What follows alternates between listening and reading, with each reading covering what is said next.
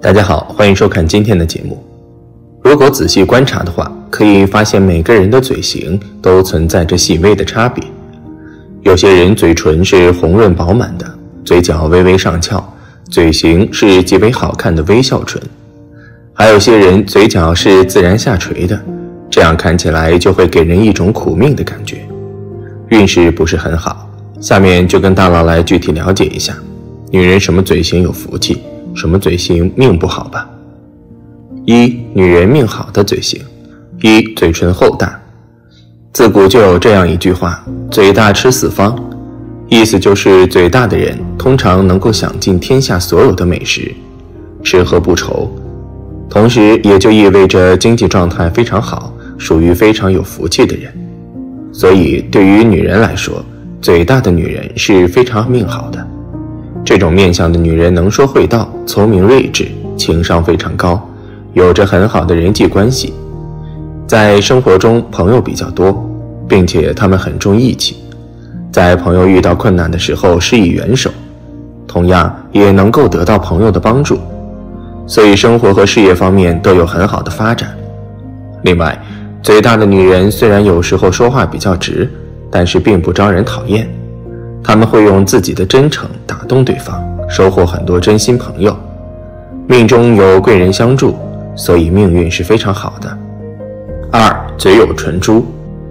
嘴唇有唇珠的女人通常会给人一种非常有魅力的感觉，一颦一笑都很容易吸引到异性的关注。这种面相的女人颜值比较出众，气质佳，良好的形象也会给他们的发展带来很多帮助与好运。这种面相的女人会拥有一段幸福稳定的婚姻，能够嫁给比较富贵的家庭，婚后得到丈夫的关心与尊重，同时与婆家相处的也非常愉快。另外，拥有唇珠的女人生育能力比较强，一生多子多福，能够从子女身上得到很多福气。随着年纪的增长，各方面运势会越来越好，尤其到了晚年时期，不仅身体健康，身边也有儿女环绕，生活状态非常幸福。三、樱桃小嘴。拥有樱桃小嘴的女性，外在颜值很高，长得特别漂亮，感情方面向来都表现得很不错。单身的时候身边有很多追求者，且大多数都是条件和质量很棒的男性。他们可以享受到甜蜜的恋爱生活，还可以从男朋友那里得到很多自己想要的东西，比如说金钱，比如说工作上的帮助等等。与此同时，这类女人在结婚的时候会特别聪明，她们不会选择自己爱的人，而是会选择爱自己而且有权有势的人。这样一旦结婚，婚后即便她们不出去工作也没有任何关系，因为老公会在外面打拼赚钱，她们只需要安心享受豪门阔太太的生活就足够了。而且家里面家务活也完全不需要她们打理，家里有很多佣人，不管是洗衣做饭，保姆都可以全部代劳。这类女人还特别长寿，年老的时候状态也很好。四、嘴角上翘。嘴角上扬的女性是天生的乐观派，不会为了任何事情担心和烦恼，哪怕正处于艰难的处境中，她们也会保持积极的心态，然后想办法走出困境。这类女人做事很有能力和魄力，学习能力很强，对于新鲜的知识和事物有着强烈的好奇心和求知欲。她们可以凭借着自己的努力、才华以及拼搏，不断过上理想中的生活。这类女人内心很单纯善良，从来不会存有害人之心，看到特别倒霉的人不会坐视不管，所以贵人缘以及人际关系都是相当不错的。在贵人的提携与指点之下，很多事情都更加容易取得成功。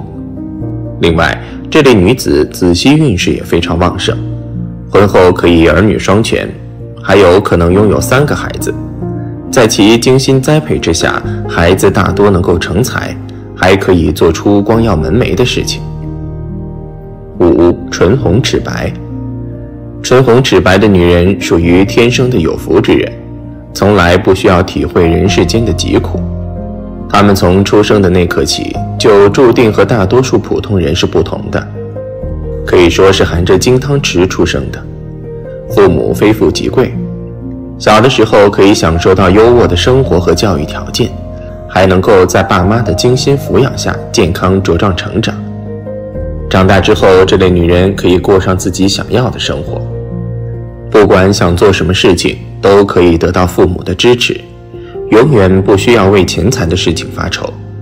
而且她们本身家世背景就很强大，因此在婚姻方面自然也会嫁给门当户对的男性，婚后可以继续保持豪门阔太太的做派，日子非常清闲自在。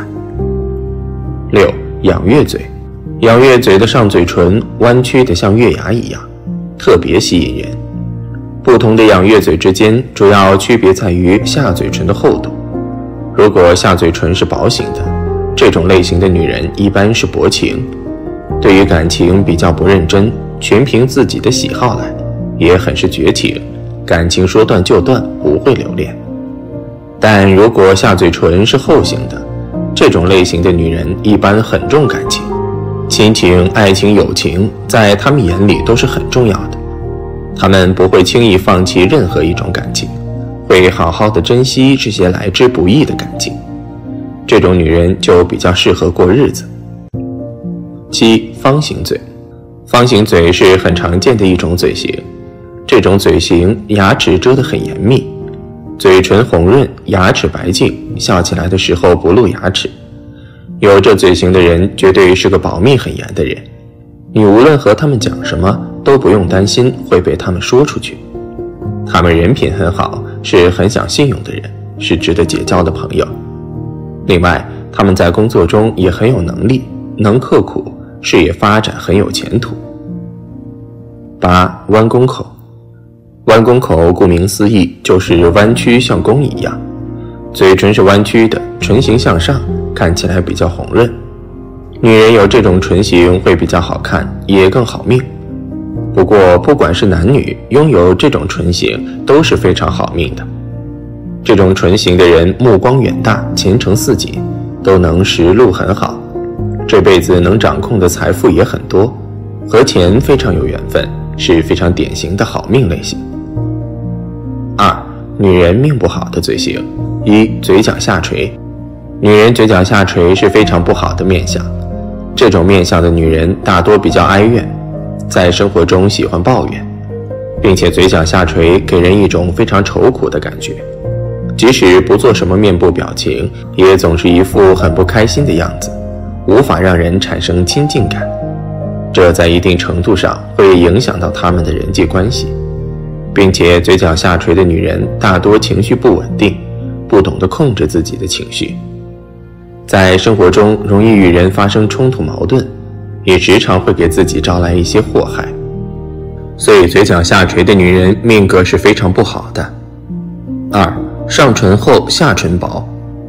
上唇厚下唇薄也是非常不好的面相，这种面相的女人大多比较负能量，在生活中喜欢说三道四，尤其喜欢在背后讨论他人的是非，很容易陷入口舌之争当中。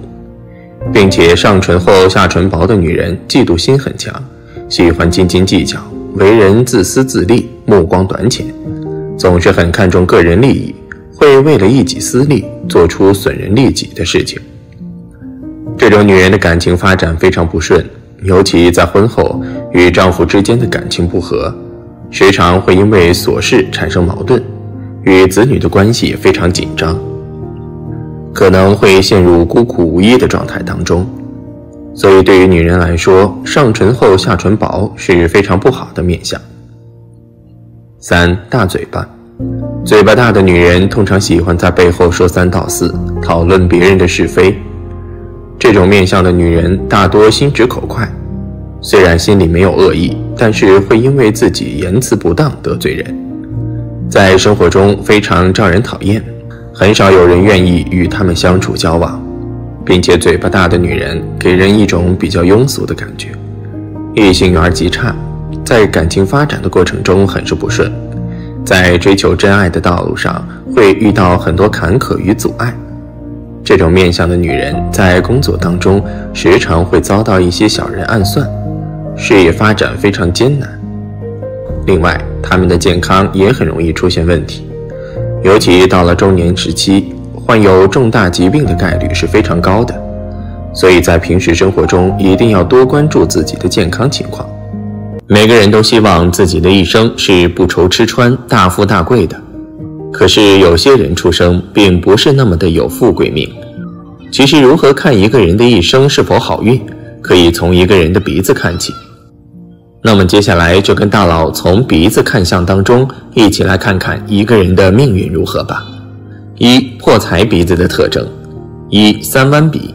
所谓的三弯鼻，就是指他们的山根微微的底线，而且鼻梁凹凸不平，整个运势不佳，则一般情况下拥有此种鼻相的人，他们往往都会在事业上很难取得成功，一生多有劳碌奔波，中年的运势发展不顺利，而且脾气性格粗暴，容易与人发生各种争执，日子自然也都是贫穷之下，难以稳定，估计连自己的温饱都难以解决，生活上的压力自然也都会比较大，事事不如意。二、剑鼻。所谓的剑鼻，就是指一个人的鼻梁处明显的露骨无肉，整个呈现刀背状，看起来比较尖，则往往他们的鼻翼不丰，看起来比较尖，他们多半都是有一些尖酸刻薄之人，喜欢各种算计，为人比较固执，喜欢奔波劳碌，所以这样的人往往事业、人际关系都处理不好，所以会导致财富不丰，一生就是奔波劳碌的命，越是往后日子也就会越差。三、鹰钩鼻。所谓的鹰钩鼻，就是指一个人的鼻梁微微的弯曲，而且鼻头下垂带尖，从而呈现鹰嘴状，则往往这样的人多半都是一些自私自利之人，喜欢把金钱放在首位，就算是与人交往也会把钱看得非常重，容易聪明反被聪明误，日子终有一败，甚至喜欢利用自己的亲人，自己最后钱财没有拿到，还会落得六亲不认，甚至最终闹得众叛亲离的局面。四、酒糟鼻。所谓的酒糟鼻，就是指鼻头总是发红，呈现赤红色，整日都湿湿的，而拥有这样面相的人，性格方面过于搔首弄姿，对待男女的事情上面非常的热衷，而且这样的人多半都难以孕育自己的子女，也非常容易刑克自己的伴侣。这样的人不是不赚钱，只是没有存钱攒钱的本事，把钱都会花在无用的地方上，从而导致钱财守不住，常常是无缘无故的破财。五、鲫鱼鼻。在面相中，所谓的鲫鱼鼻，就是指山根尖细，鼻梁干瘦，中间会有略微的隆起，鼻头尖尖向下。一般有此鼻相的人没有上进心，无论是做什么事情，都是抱着一副得过且过的心态，只要自己吃饱，不会在乎家人的温饱。婚姻生活不美，常有矛盾发生，就连家人的温饱都解决不了，没啥成就，让人瞧不起。六、狗鼻。在面相中，所谓的狗鼻，就是指年上瘦上高耸，枕头兰台庭位低陷，鼻尖中间有一凹痕，也就是我们常说的塌鼻梁。一般有此面相特征的人，赚钱没有气势，经济上不会怎么富裕，凡事都会算计得比较精明，一点亏也不肯吃，但是为人小心谨慎，不会有大的举动，一辈子浑浑噩噩，成不了大气候。七、结筒鼻。所谓的结筒鼻，就是指鼻子像是一斜劈的竹筒扣在脸上，枕头端正，不偏不斜，山根略低，年上瘦上丰满，鼻梁端正圆直。而有此面相的鼻子，做事有魄力，有野心，雷厉风行，有大度量。一般有此面相的人，生活上具有非常强的忍耐力，能够保证赚大钱，生大财，财运滚滚。但是这样的人看财过重，容易做出偏激的事情，连累家人。2. 富贵鼻子的特征。1. 悬胆鼻。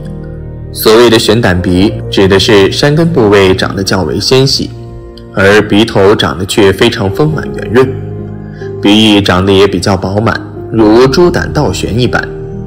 长有这种鼻相的人，大多个性非常要强，虽然出身不是非常富裕，但是个人能力比较强，善于处理人际关系，往往能够白手起家，属于先贫后富的类型，而且聚财能力非常强，一旦发家，富得比较长久，很难再穷下来。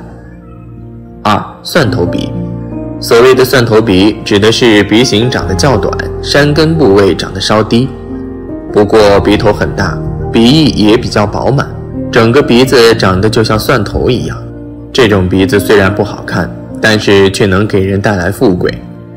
长有这种鼻相的人，一般财库非常丰隆，财路也会越走越宽，身边容易出现发财的机遇，财运极旺。而且这种人做事也比较坚持，只要认准一个目标，事业上定能有所成就，聚财能力特别强，一生非富即贵。3. 伏羲鼻。所谓的伏羲鼻，指的是鼻型长得如犀牛角一样，整个鼻子长得较高，但没什么肉，整个鼻子长得很有立体感。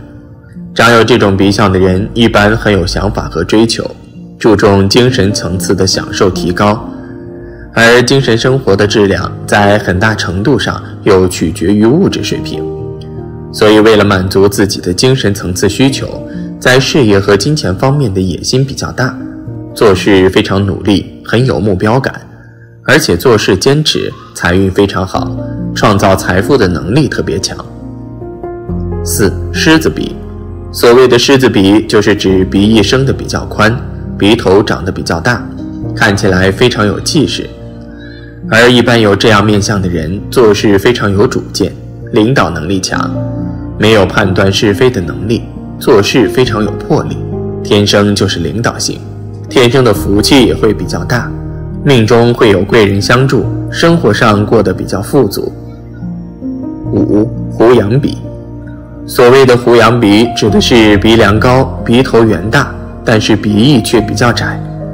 这种鼻相的人大多观察力非常强，头脑反应灵敏，对于商机天生就有一种非常强的嗅觉，特别适合做生意，很有商业方面的头脑和才华。不过这种人大多从小成长的家庭环境不是很富足，所以年轻时候家里能够给予的帮助和支持也不多，凡事都要靠自己去争取，比较辛苦。不过中年以后，随着阅历和人脉的增加，事业发展会越来越好，积累财富的速度也会增快，晚年时过上富贵而安逸的日子，让人羡慕不已。6. 龙鼻。鼻子山根高耸透天，鼻子圆隆不露鼻孔，势如悬瞻，不斜不偏，剑台廷位分明有收，左右法令纹清晰分明，人中中正而分明者为龙鼻。长有龙鼻的人聪明智慧有文凭，多才多能，财富万贯。如若其他乡里部位俱佳，则官运亨通，职权事业一帆风顺，一生贵人多助，妻子贤惠美丽，子孙满堂，一生享尽荣华富贵。3. 鼻子有痣的命运象征。1. 山根有痣。山根是鼻子的根部，正好处于两眼之间，这样位于面部中线的部位，一般来讲都不宜有痣。山根有痣的人只适合走正财运，一些高风险投资和博彩最好不要接触，以免造成极大的经济损失。在感情方面，这类人六亲缘浅，不太能够很好的处理人际关系，因此婚姻上也易遭挫折。2. 鼻梁有痣。鼻梁在面相中被称作年寿，代表着人寿命的长短，因此鼻梁应笔直端正，不宜起结歪斜，更不适合长痣。所以鼻梁上的痣往往代表着困难和阻碍。鼻梁长痣的人一生运势起伏波动大，做事亦不尽如人意。这类人只要在事业上花费比别人更多的精力，才能有所成就。3. 鼻头有痣。鼻头也叫做准头，鼻头有痣的人一般在求财之路上多有贵人相助，自身付出之事总能得到相应的回报，他们财运旺盛，赚钱很容易，并且这类人心性纯良，为人热情直爽。但是须得注意，做人做事不可太过直接，在蓄财方面要学会理财，不要大手大脚，花钱如流水，便可留住财富，甚至富甲一方。4. 鼻翼有痣。鼻翼是财帛宫中最能代表财富储存的府库，鼻翼丰满有肉，则代表这个人理财和蓄财能力都很强。若是鼻翼有痣，犹如在鼻翼上开了一个洞，那么必然导致财库受损，人的财运也会随之流出。鼻翼长痣的人也要注意自身的身体素质，平日里要多注重3餐饮食和肠胃健康，以免被病痛找上门。身体特征也是断定一个人是否富贵，只要你擦亮眼睛，好好的观摩这个人的特征，那么他是怎样的人就可以略知一二。那么以下这10种特征可一定要注意到，因为这是男人富贵的根本。1. 手指细长。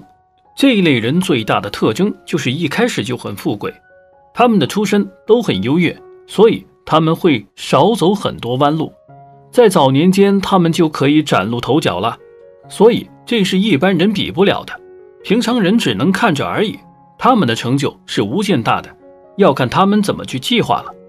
2. 手指软。手指软的人从来都不是体力劳动者，他们是脑力劳动者，动脑子的人永远是走在最前头的，他们赚的比较多，而且思维很活跃，想要成功绝对不是什么困难的事儿，只要给他们一个机会，他们立马变得富贵。3. 肩膀宽。此类人包容心强，不论是什么样的难题都可以很轻松的解决，跟身边的相处也很融洽，这类人是最容易成功的，因为有很多支持者的原因，他们从来都不怕身边没人，想要成功只不过是努力的事情。4. 胸厚。胸厚的人能力都非常突出，基本没有什么事情是他们做不了的，而且他们的毅力也是非常强，这样的人是最容易让自己变得成功的，而且身边追随者也很多，大家一起奋力就能够创造出不错的事业。5. 腰粗。腰粗的人根基都深，他们不会怕任何风吹雨打，他们有很强的自控能力，以至于想做什么事情都可以很容易做到，并且他们的思想比较超前，能够想到别人想不到的事情，所以变得成功。6. 手小。小手的人并不是没张开，而是他们天生就是老板相，这一类人基本都是坐办公室的，不用风吹雨淋就可以获得很多收入。此类人最大的特点就是起步早，成事早，所以成就也就比一般人要大。7. 掌心突出。此类人最大的特点就是有福气，不论遇到什么困难都可以轻松躲过，而且愿意承担高风险的事情，并且还不会让自己出事儿，往往就是这样促使他们赚钱的。只要有了第一桶金，他们想要起步太容易了。8. 后背挺拔。此类人能够洞悉一切，并且有着比较不俗的能力，在应对棘手的问题的时候，通常都会展现得非常优秀，所以这类人想要成功也很容易，只要找对了机会，差不多一次就可以成功，应该是体相中最幸运的人了。9. 小腿修长。此类人中年时期开始走运，并且运势会一如既往的好，而且不会出现任何差错。通常他们在40岁以后就有着属于自己的产业了，并且可以维护这份产业数十年。他们是所谓的成功者，大家向往的那种人。10. 二拇指长。第二个脚趾长的人通常都有着不俗的头脑，面对任何问题都能细致的思考，尤其在年轻的时候，他们有着卓越的表现，所以今后的发展也是比较不错的。到目前为止，最富贵的那个人后期实力也是不俗。其实面相是非常主要的东西，如果真想知道这个人究竟有什么作为的话，那就多去观察他们的外貌吧。从外貌中可以查实很多方面，所谓识人美语就是这个意思。除了以上提到的体相，男人什么样的面相才能断定今后是个富贵的人呢？这还需要好好讲解一下。一、大鼻头，大鼻头也可以称之为蒜鼻头。虽然说这种面相看起来非常不好看，但是往往这类人都是非常老实，而且很有成就。如果能跟他们走在一起的话，你就感受到他们的魅力。这类人先天条件并不好，但是他们有着扎实的基础，他们可以为了今后不断的努力，不断的付出，以至于他们总能够领先于其他人。当他们的地位逐渐攀升得很高的时候，他们就会去想一些更加赚钱的事情。此类人的未来是无法预料的，因为他们的事业会晋升到一个无法想象的高度。所以只要是多跟这些人学习，就可以有着很丰富的收获。不过这类人是轻易不会表露自己强大实力的，需要多多接触才能够知道他们的真正本事。二、面色红润，这一类人心情都比较好。之所以心情比较好，就是因为每次都会遇到不错的事情。他们的收入一般都很高，而且都是富贵之人。他们从来都不会为金钱忧愁，毕竟他们的金钱已经到了没有办法去估计的一个数目。这类人思维比较活跃，而且喜欢接受新鲜的事物，不断地补充自己的阅历，让自己变得越来越优秀。只要是他们不懂的事情，就会一遍一遍地继续钻研，直到悟彻为止。也正是因为拥有这样的性格，使得他们更加容易成才。他们的执行能力也很强，从来都不懒惰，该做什么事就做什么事。同样手下的人也会效仿他们的做事手段，以至于未来能够变得更加优异。不仅如此，这类人还喜欢跟富贵之人打交道，不断的让自己的身份提高，让自己的阅历提高，然后再去不断的学习，不断的去创造。三、鼻梁高挺，鼻梁高挺的人都是非常睿智的，拥有着很强的思维，不论遇到多么困难的事情，他们都可以很轻松的解决，而且他们还不会给任何人惹麻烦。他们有着很强的规章制度，一向都喜欢按照制度去办事儿。这类人今后的资源是比较多的，所以说想要成功也绝对不是什么困难的事情。一般到中年的时候就已经在社会上有着一些地位了，如果年龄变得更大，那么今后的地位会很高。高鼻梁的人容易受到尊敬，更容易受到崇拜，他们做的任何事情都很容易成为别人的榜样。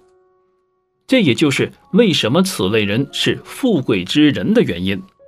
包括这类人的容纳心也是很强的，只要你有着不错的水准，就算你的性格再怎么恶劣，他们也会收留你。也正是如此，他们的事业才会不断的壮大，以至于今后的发展也会相对而言比较不错。好了，今天的分享就到这里，愿您时时心清静，日日是吉祥，期待下次与您的分享。